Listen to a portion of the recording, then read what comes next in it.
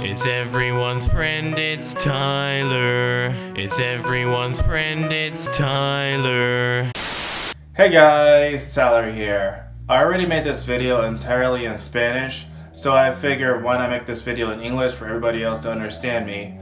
Now, when I was 14 years old, I was always fascinated by Spanish. And my fascination started with a video game called Resident Evil 4. In the video game, you can play as a person named Leon S. Kennedy, and there's a lot of zombies in Spain, and you have to shoot the zombies with your firearms and so on. And so, when I first heard this news for the first time, I could not believe what I read, because Spanish is something that's very important to me. It actually changed my life. To talk to people from Latin America and from Spain is just mind-blowing. However, it seems still that Spain, the home of the Spanish language, does not want to have Spanish as the official language. Now, there are three things on my mind when I first heard about this news. The first thing, of course, is that Spanish is an important part of the Spanish identity. For me, of course, there's a lot of Spanish speakers across the world. There's, of course, Spain, there's the entirety of Latin America. For my country, Spanish is the second most spoken language. About 12% of the population can speak it, while the most of us could actually speak English. However, it seems still the first thing that I think about Spain is basically the language. For example, when I think about French, I think about the French language. When I think about German, I think about Germany. When I think about Russian, I think about Russia. So why shouldn't Spain not have Spanish as part of the official language? That to me does not make any sort of sense whatsoever. Another argument that I hear all the time from the Separatists who were supporting this bill to be against Spanish as the official language is the idea that there will be no coexistence of the coexisting languages in Spain.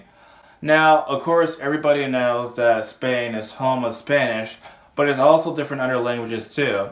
There's, of course, the Catalan language, which is spoken in Catalonia. There's also Vasco. I can't remember the name in English, but it's called Vasco. And of course, there's these other kind of many languages across Spain. And of course, they teach the language in Spanish as well as the other language in school. So, for example, in Catalonia, they have Spanish, and they will also have Catalan. For País Vasco, that has Vasco and Spanish as well as part of the languages there. And so the argument is that they want to get rid of the coexisting languages, but that's not true. That is not true in the slightest. According to the Spanish Constitution, it basically says that, of course, Spanish is the official languages. However, the coexisting languages are also official in those kind of communities. And so it seems still to me that they're fighting over spilt milk, because obviously it's existing across schools for the other co-official languages. And also it's kind of funny to me, very ironic, that Spain is going against its own language, because it seems as though my country has more respect for Spanish than Spain right now. Because we have Telemundo and Univision. We have, of course, these other type of bilingual signs in some places, like English and Spanish. We have, of course, the call centers in English and Spanish. We have emergency services in English and Spanish. So it's kind of funny to me, at least, how basically we treating Spain Spanish way more better than the actual country. It's just so bizarre, and it's just so weird to me. Just all of it is just so weird. However, another thing that's kind of weird to me is also how Spanish people, they don't actually have some sort of pride, and are not proud of their country. Now, I talked to a lot of Spaniards. They tell me that basically a lot of people look down on the Spanish flag, because basically because of what happened during the Civil War with Franco.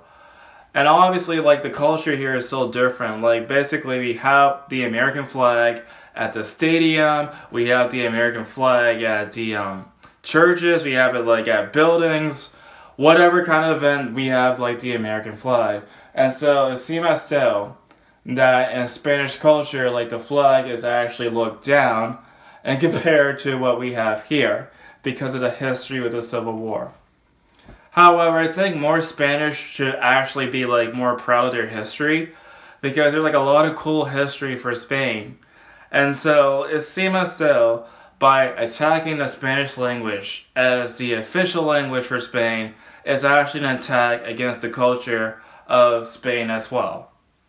But what do you guys think? Tell me in the comment section down below, and I'll talk to you guys next time.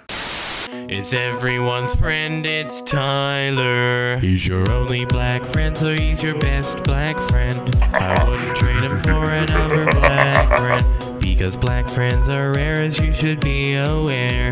He smiles like Richard Pryor, so just sit and stare.